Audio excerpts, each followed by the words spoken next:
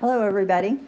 I know that y'all have been sitting quite a while, but I am Elizabeth Pate. I'm a professor in the College of Education and Human Development at the University of Texas in San Antonio. And I'm just going to share a story of what happened in our class, a graduate class this summer, and then provide some thoughts about what we learned and how we might translate our learning into what we can do as a community here in San Antonio and elsewhere. This is the title of our presentation. It's the Unaccompanied Immigrant Children. Our class took place in June, every day in June and through July 7th. And it's called a service learning class. It's a graduate level class. And service learning, well, here's a picture of our students. It's the first time we've offered this class at the graduate level. It was a very small class. You can see from the students it was a very diverse class. We were different ages. We came from different cultures, different religions, different educational backgrounds. And because of our experience working with these kids in our project, we became a community of learners ourselves, and we began to know each other and to respect each other a great deal more. So let me tell you what service learning is. It's really a pedagogy, and that means it's something that we can do in our public schools to help kids at all age levels understand better the issues, problems, and concerns in a community, and learn how to work with that community to help address or resolve those issues or concerns. And sometimes you can just address an issue and you can't resolve it because it's too complex. And that's what we're talking about with the immigrant children. It's a very complex system that we're dealing with. And so that was the basics of our class, and that's what we were supposed to learn in the class. And so what we did was we engaged in a strategy where we just got the San Antonio newspaper and we quietly read through the newspaper, and our task was to circle all those issues that we could find locally, South Texas, nationally, and globally. And lo and behold, in the beginning of June, what you found a lot of were articles about these immigrant children. And we're educated adults in the class, and yet we did not know ourselves a lot about the issue that was going on and how pervasive it was here in San Antonio. So what we did is we identified that this was the need that we were going to address and learn about service learning by actually doing a project in the community. And so the next thing that we did is we tried to find out as much as we could through the internet, by reading newspapers, by talking with people about the unaccompanied immigrant children. One of the things that we did was we looked at the documentary Which Way Home, which talked about the train, a very provocative documentary. If you have not seen that, it's called Which Way Home. We looked at the media, we made phone calls, and we actually made a site visit. And so what we did is we all had our cell phones, we went through the internet, we went through the newspapers, and we wanted to do something hands-on with these kids and for these kids. But our dilemma was we didn't know who to contact. There was no listing in the newspaper, no listing on the internet about, ooh, here's this organization that would filter out and you can get involved in which way. So we began to make random phone calls. We circled every name that we could find on the internet. We made all kinds of phone calls, and the very first person that called us back, we decided to work with. For privacy issues, I'm not going to tell you about the organization that we worked with, but it was a great organization for us to work with. We made site visits to this organization here in San Antonio.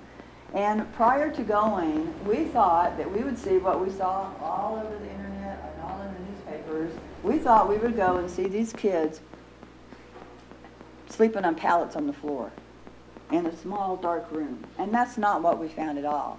We were able to go in for our very first site visit, and we went to all the different houses on this campus, and we saw the girls. These were all girls that were housed there, approximately 180 girls, ages 3 years old to 17. Now, can you imagine 3-year-old little girls coming over unaccompanied? Well, they were probably with somebody else, but unaccompanied without parents or adults. But we were able to go into each of all the facility and interact with the kids and see where the kids were living, the girls were living. We got to go into where their sleeping arrangements were, their central living area where they were. The kids that we saw were, one of the places was an intake house, and that's where the kids first came when they were, after they came up from the border. And that's where they were doing some diagnostic testing for schooling situations and getting important information from them. We got to see where they ate. We got to see the medical clinic. We got to see where the facilities were, where social workers were calling families and trying to figure out where the families were and so forth.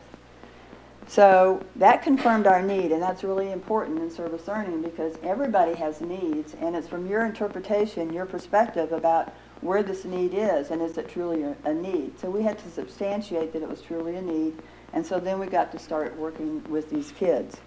And so this organization had us all do a background check because we were working with minor children, and then we all had a TB test, which was a requirement as well. And we went back every single week to this facility to find out what they would need to assist them in whatever way that we could. And so they told us that certainly they needed some donations, and the kind of donations that this place needed were feminine articles, were hair care products, undergarments, arts and craft supplies, because the kids really have when they engage in creating art, that sometimes helps them release some emotions, and so we collected a bunch of those. And so ultimately, over time, we have collected probably about 5 different truckloads full of materials that were gathered from other students from the university, other people from the university, and from people outside the university that heard about what we were doing. So that was one of our pieces of service, was to collect these donations. Another piece of our service was that this place was going to have a 4th of July celebration for the girls. Now you might be asking, why would we have a 4th of July celebration for these kids?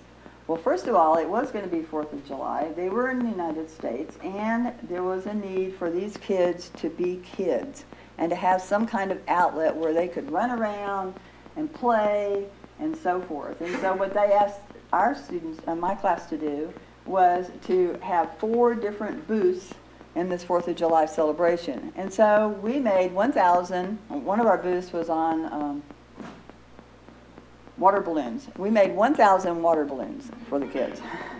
Another booth was on cupcakes because we wanted to have a cupcake walk similar to a cake walk, and so we made 300 decorated cupcakes for the cupcake walk. And of course we all met and did this in one of our houses. Another booth that we had was bubbles, where they blew bubbles. And so we had to learn about a recipe about how to best construct bubbles.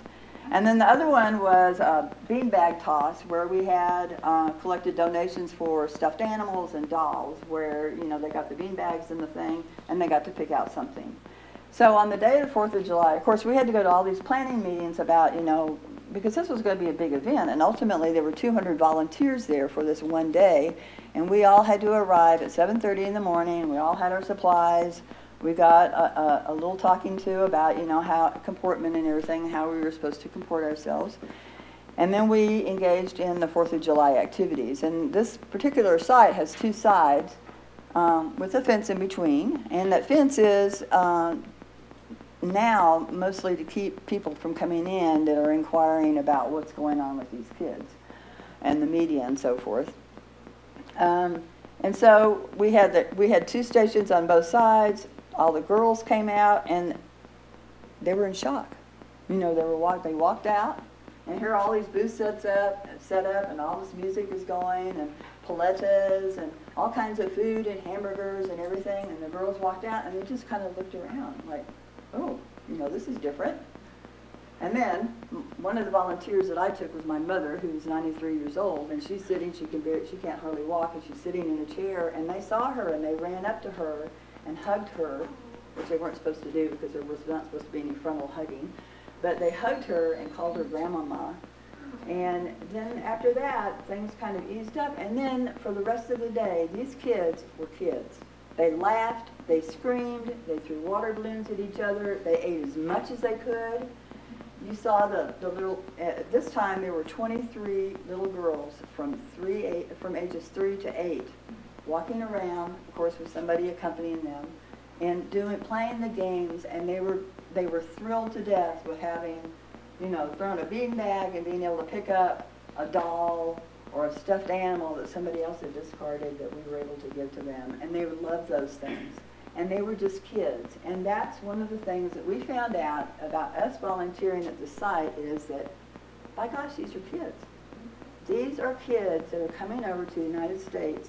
And we've heard all of the stories about how they get here, which, by the way, we heard stories like that also about kids falling off the train and having their nose broken or arms or legs mangled or raped or whatever, horrible stories.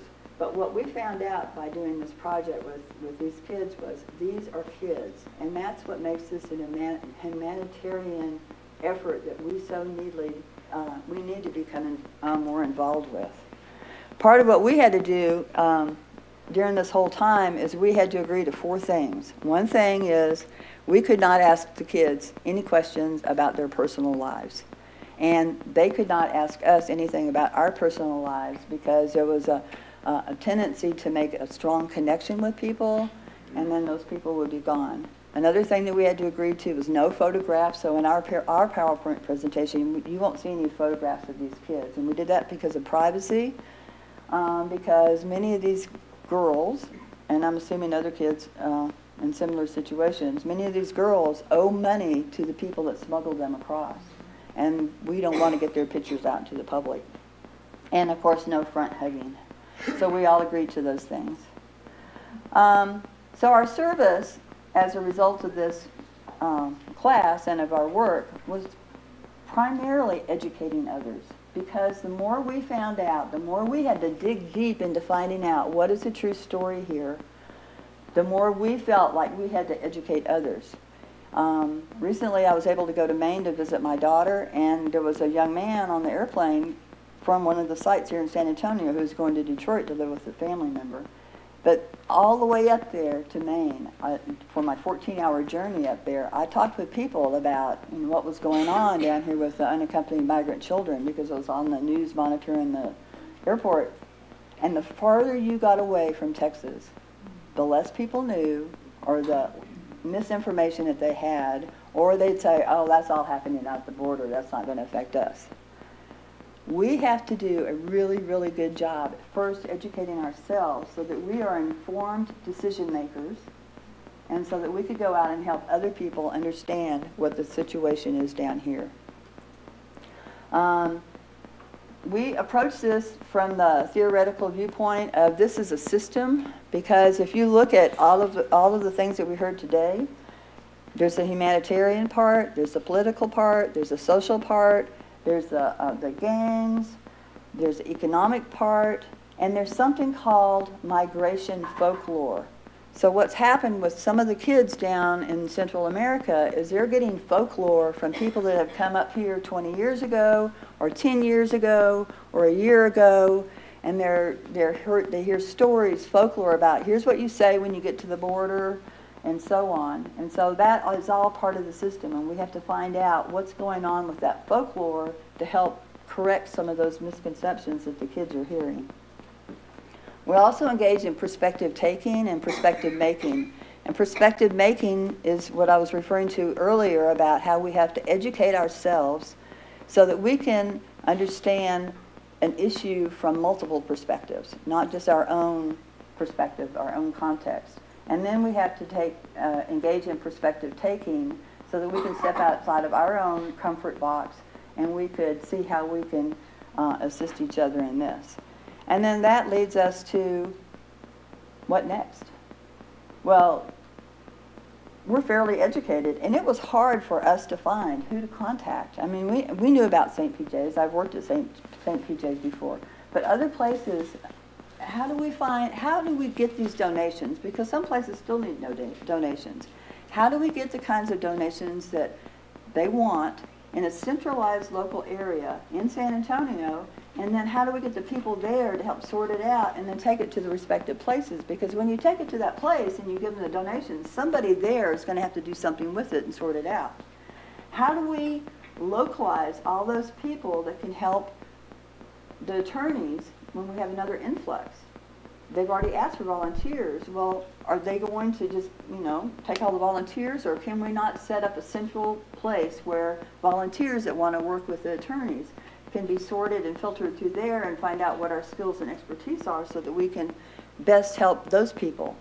So we're advocating in the class, and here are the names of the students in the class, we're advocating that we find some mechanism to have some central location to figure out what pieces of the system are, I'm on it, what pieces of the system are so that we could help collectively as a San Antonio community, a South Texas community, a Texas community, and ultimately a United States and global community begin to help sort out this problem. Thank you.